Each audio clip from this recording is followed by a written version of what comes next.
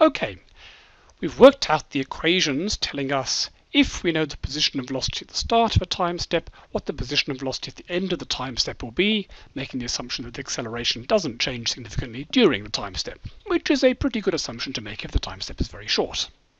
And we've got an equation for the acceleration. Let's put some numbers in. Let's assume a drag coefficient of 0.5, put in the density of air. Let's assume we've got 2 square meters of area for a base jumper in a wingsuit and that the base jumper weighs 100 kilograms. Plugging that all in, the acceleration comes out as 0.007 v squared minus 9.8. Now we need to get a computer to calculate this over and over and over again for us. I'm going to show first of all how to do this using Excel and then how to do it using Python. So in this video, let's bring Excel up. Any spreadsheet will do, they're all very similar in this respect. So first of all, let's put in a value for our time step, because we might want to change this. We don't know off the top whether this is going to be small enough to get an accurate value, so let's try it out and see.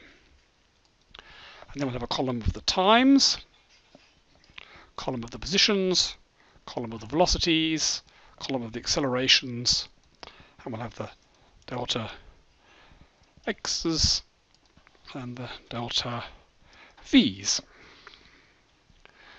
Now we need to know the starting conditions. For any of these equations, you need to know at some point, it's called the boundary condition, the velocity, acceleration, and position and time.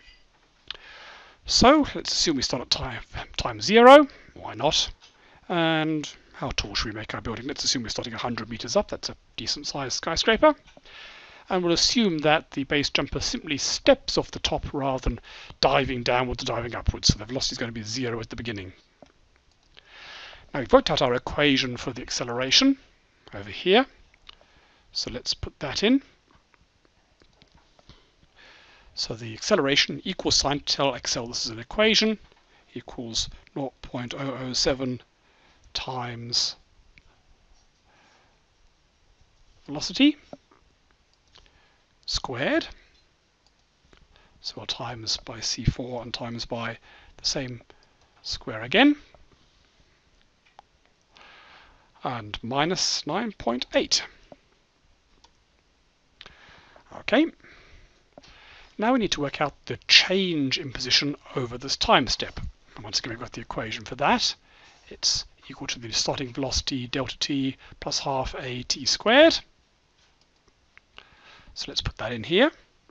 So it's going to be equal to that times the time step plus half times the acceleration times the time step squared. And then we're going to need to put in the delta v, the change in velocity, and that, if you remember, is just the acceleration times the time step. So that's just equals acceleration times time step. Now there's a little bit of black magic we need here, Excel black magic. What we're going to do is we're going to drag down and apply this equation to all the column down here. But it's always got to point to this time step over there. And the way you do that in Excel is you put a little $sign in front of the B and the 1. And you need to do the same thing over here. And that means that no matter where we copy the cell to, it'll always refer back to the cell over here. The things that don't have a dollar in front will refer to the same one in the same line. But the one that does have a dollar will always refer to here, and that's what we want. Makes no difference for the moment, but it will make a difference as we drag down. Okay, so now we need to set up for the second row. So the time at the second row is going to be equal to the time in the first step plus the time step. And once again, we need dollars in there, so it always refers to that cell. Which is what you expect. Time has gone up to the next step by 0.1. The new position is going to be equal to the old position plus delta x, the change in position. The new velocity is going to be equal to the old velocity plus delta v.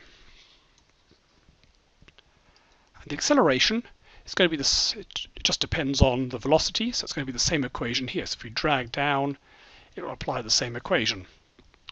Similarly for the delta x's and delta v's, we can just drag down to apply the same equation here. So for example, if you look at this equation, you can see, oh, we made a mistake. There should be a dollar in front of the b's. It should be $B, $1. So we're copying the wrong equation down. That's better. It's now referring to the cell regardless, whereas previously it had been dragged down by 1. I've got the dollars correct over here, but I forgot to do them at the beginning.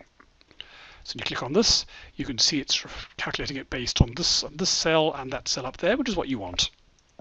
And same for here. It's based on this cell and that cell, which again is what you want. Okay, so now we are ready for our big step. What we can do is drag down on this, which will give us a whole bunch of new cells, all of which using the same formulae. I'd say 106 is probably enough. More than enough, it's gone to a negative, fallen well through the ground here. So you might want to stop after 55, but let's leave it for the moment. Let's assume there's a big hole that someone can fall into. So what we've now got is a whole column of all the positions. So for each one, let's say we take this position here.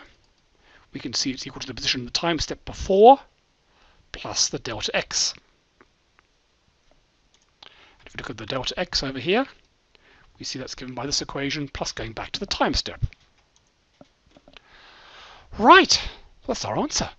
But let's see what it actually looks like. So let's plot, I don't know, let's plot time against velocity. We tried to calculate what this would look like earlier on. Let's see if we were right. So there's the time selected. To select the velocities, I hold down the control key and select this column. Okay, and let's plot the graph. So we'll go to Insert. Recommended chart will probably do the trick.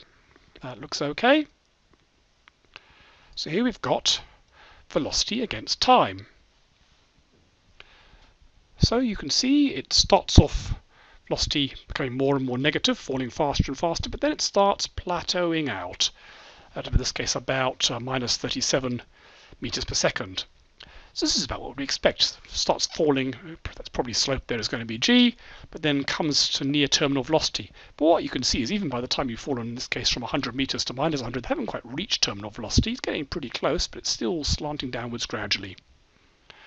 Okay, let's try plotting height versus time. So we'll select this column.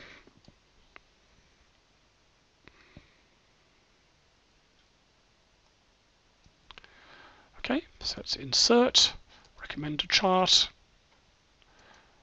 Okay, so position versus time. And again, starting at 100 meters, it looks like it hit the ground at about 5 seconds. At 5 seconds, the velocity would be about 33 meters per second, which is about 100 kilometers per hour. So I think it'd be worth deploying the parachute before you get to that point. And we can also plot acceleration. So let's select this column again.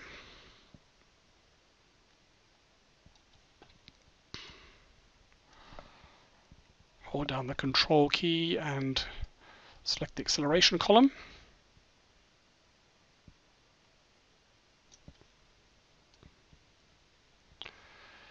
Insert, recommend a chart. Very pretty.